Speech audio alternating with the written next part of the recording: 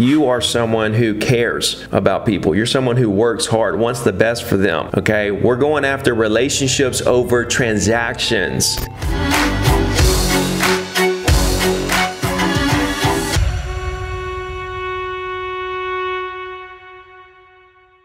Hey, what's up everybody? Ricky Carruth here. I just want to give you a couple of updates really quickly, and I haven't done a video like this staring right at you in a while, so that just tells you how busy I have been and the work that I'm putting in, doing podcasts, putting together deals, coaching calls. I'm just out here making it happen, trying to do the best I can do to provide the most value to you. I have to say the thing that I'm most excited about right now is my kickoff of the Zero to Diamond Tour in Miami, June 30th. I made a post on Instagram and there were over 600 agents who registered for this event with just an Instagram post. So I'm really excited about that. I'm gonna put 1,000 agents in that room. I haven't done any advertising or anything up to this point, so I'm about to start going hard there. We're more than 40 or 50 days away from that event. It's gonna be an incredible event. I'm going to put a link in the description for you guys to get tickets. These tickets are absolutely free. I'm also working on Nashville for in July. I'm working on Dallas and Charleston for August, Vegas later on in the year, Charlotte, and of course I'm going to be in Orlando speaking at the Florida Association of Realtors National Conference. That's going to be August 26th. So I'm super excited to get back on tour, get back on stage, and see you guys. I love getting out there, traveling, seeing you guys, hearing the stories, shaking hands, taking pictures, and all that good stuff. So I can't wait to see you guys at those events. I also want to give away a good 10-15 signed copies of my book, List to Last, How to Survive Every Real Estate Market Crash. Just comment below what city you're from, what market you're in, what brokerage you're with, and I'm gonna pick 10 to 15 winners over the next 24 to 48 hours. I've got some really big names coming up for the new podcast me and my partner Juan Carlos put together. It's called Road to 10,000, and my biggest guest coming up is Mr. Grant Cardone. That's going to be late May. We're going to record that episode, but we've also had Glenn Sanford, we've had Brad Leon, we've had Tim Harris, among many other incredible agents. So that's Road to 10,000. I'm posting those videos here on this channel, so be sure to click subscribe, hit the bell so you can get notified every time I do that. But I'm also on all the podcast platforms, iTunes, SoundCloud, Spotify, all those places. So I'm gonna also put a link below to a place where you can go to your favorite podcast platform if you're not already following me on one of those podcast platforms. And if you're on iTunes, please go and give me a 5-star review and let me know what I've done to help you in your business. What has my content done to help you in your business? And also go ahead and comment below who you would like me to bring on that podcast. Who do you want to see me and Juan interview? I would love to know you guys' thoughts on, what names you think we should reach out to. My personal business so far this year, my personal real estate business, guys, I'm still selling. I'm still single agent status with one assistant out here doing the thing. This will be year number 8 with 100 deals. Okay, I've done 7 years in a row with 100 deals per year, and I'm just excited to have built my business up to this point and to turn around and share every little piece of how I did it with you for free. But so far this year, I'm at 33 deals and 15 million. I'm right on par for where I normally am this time of year, and it's just exciting the way that I built my business up to this point where everything's automatic. Everything comes to me. I'm not chasing business. Business is chasing me, and it allows me time to focus on my other businesses. For example, the coaching business and the personal brand that I have built. It is amazing to know that there's going to be 1,000 agents in Miami in one area that want to come see me speak, and just the humbleness, right? It just makes me incredibly humble to know that many people want to come see me speak. It takes the words out of my mouth. I don't even know what to say. I'm speechless. But it goes to show you what happens when you put work in and you do good things and just take what you've done in this world and turn around and share it with people without trying to charge them and make money. Okay, yes, I make money from my coaching program. I get paid to speak. I have books that I sell.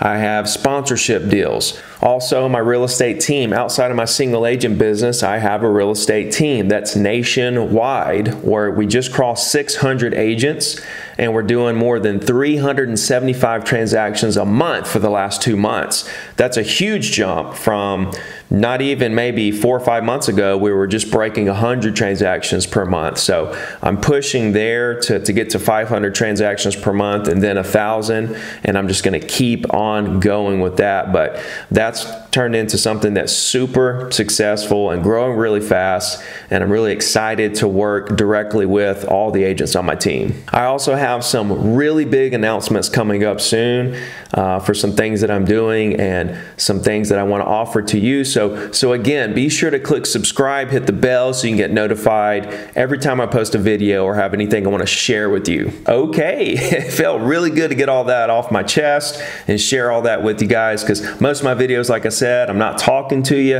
It's more of clips from my podcast and my live coaching sessions and live cold calling sessions. So I'm going to do some more videos like this, of course, sharing some strategies and some different things. But today I want to talk about the listing presentation, right? And the listing appointment, what we do at the listing appointment, how we handle ourselves at the listing presentation. And the way that I do it is a lot different than anyone else. Let's just say any other coach, no other broker is going to tell you to do it like this. But all I can do is share with you what works for me. I'm not telling you this is the way to do it. I'm not mad at you if you don't do it this way. That's not the point of my content. The point of my content is just for me to be able to share with you what I do, what works for me. You can take it and do what you want with it. If you take a little piece of it, if you take the whole thing, if you don't like it at all, at least you looked at what I did and made that decision and moved on from there. So number one, when I show up to a listing appointment, okay, what do I have with me? Okay, I don't have a listing presentation, a PowerPoint. I used to do that. I tried that. Guys, listen, I tried everything in real estate. There's nothing I didn't try. I tried every single thing that's out there. I've given it a shot. Okay, I'm still testing things out. I tested out some Facebook ad stuff here just in the past month. I'm still testing things out as I move along here. I don't want to get left behind, and if there's something out there that's better than what I'm doing, I want to know about it. I want to incorporate it in what I'm doing. I'm not closed-minded, right? I don't say that, I don't say that what I do is the only way and what I do is the best way.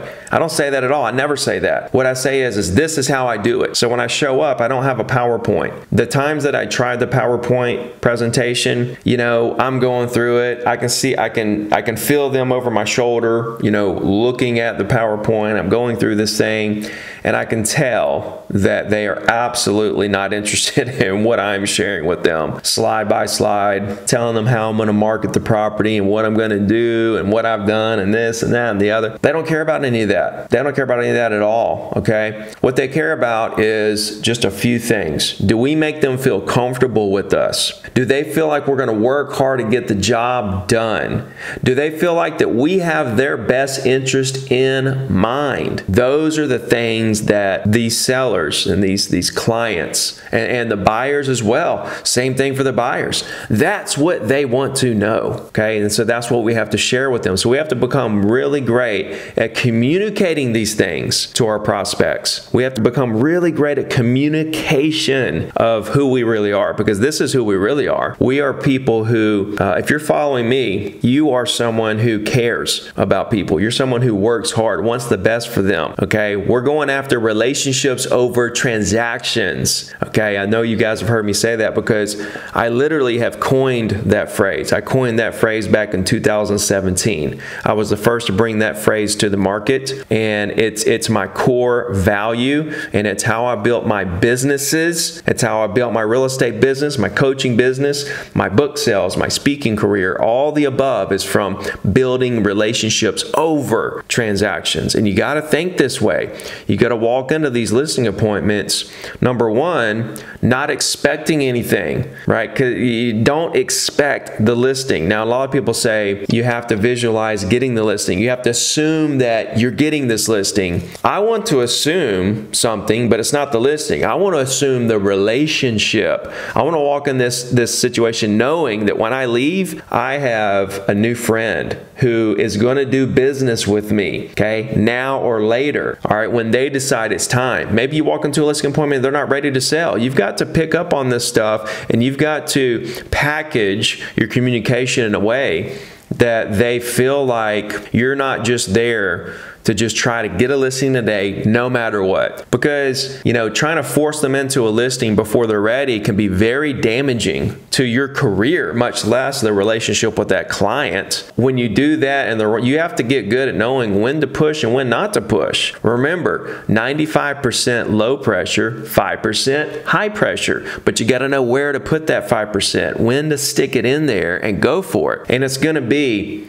after you've made a strong connection, you know why they want to sell, when they want to sell, and then you can kind of game plan with them of how this thing's going to go. So when I show up to the property to do this listing appointment, presentation, whatever you want to call it, I want to walk in and I want to create within the first couple seconds this aura, this vibe of comfortableness, that we're all just here trying to figure out what we can do to help, and it's all good, okay? I'm not here to try to get you to sign anything today, okay? If that's what the next step is, then let's do it and let's make it happen. I'm ready to get to work. Let's make it happen. But I want to create the situation of how's it going? You know, let's, show me the house. I'm going to put my folder down. What I bring with me is a blank listing agreement, comps on the property, a gift card to a nice restaurant, all in a folder with a Ricky Carruth pen. Okay, that's what I like to do. When I leave the presentation, whether the listing agreement was signed or not, I'm going to give that entire package to them. They can have it. When I walk in, I want to set that folder on the table, okay, and I want to see the house. I want them to walk me through the property and tell me everything about why their house is the nicest house on the street. Everybody thinks their property is the nicest one on the street. Of course they do. It's their house. They spend a lot of time there. They have a lot of pride. I'm the same way with my house, okay? Of course, I think mine actually is the nicest house on the street. Neither here nor there. You want to walk through and let them do all the talking. When you're talking to people, I want you to do the 80-20 rule. I want you to talk 20% of the time and listen 80% of the time. And out of the 20% of the time you're talking, I need you to do 80% of that needs to be asking questions, okay? 80-20. We're only talking 20% of the time, listening 80%, and out of the 20% that we're talking, 80% of that is us asking questions. Not making statements and talking about ourselves, short statements, asking questions, trying to learn more about them. That's what this is all about. We're trying to collect data here. We're trying to collect data to figure out what we can do to help this person short and long term.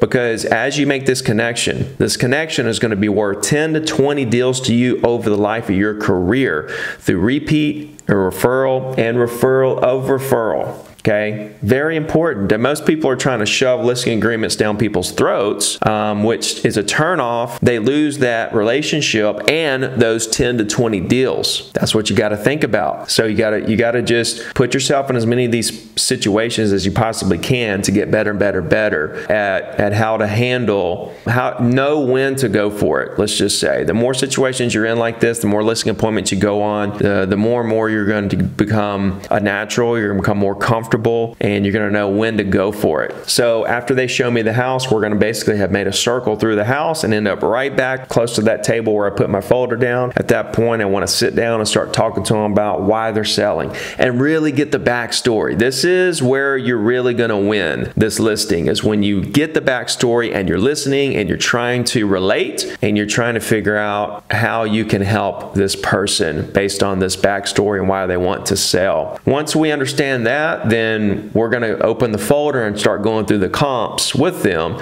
to try to establish price, okay? And as we listen to the backstory, we're going to put together a game plan with them. We're going to establish the price, and then there we have everything right there in a package. We know why they're selling. We know what we all need to do together to get the job done and when we need to do it, what the timeline is. And we've went through the comps and established a price. And then at that point, it's up to the seller of kind of what they want to do, right? And we may move forward right then. It just depends on why they want to sell and what the game plan is. That's how I handle my listing presentations. I make them very personable. I want to come in like I'm a friend or family member, really close friend or family member, and I want them to feel that because they're an extended part of my family. And I want to do everything I can do to help them get the job done. So I hope that helps you with your listing presentations and helps you win more listings. If you don't like the way that I do it, I hope you at least picked up something out of it and incorporated something there, and that it really helps you take your listing conversions to another level. Thanks for listening. Thanks for watching today. Reach out on Instagram if you need anything at all. I'm still answering all of those DMs every single day, and we'll talk to you soon. Let's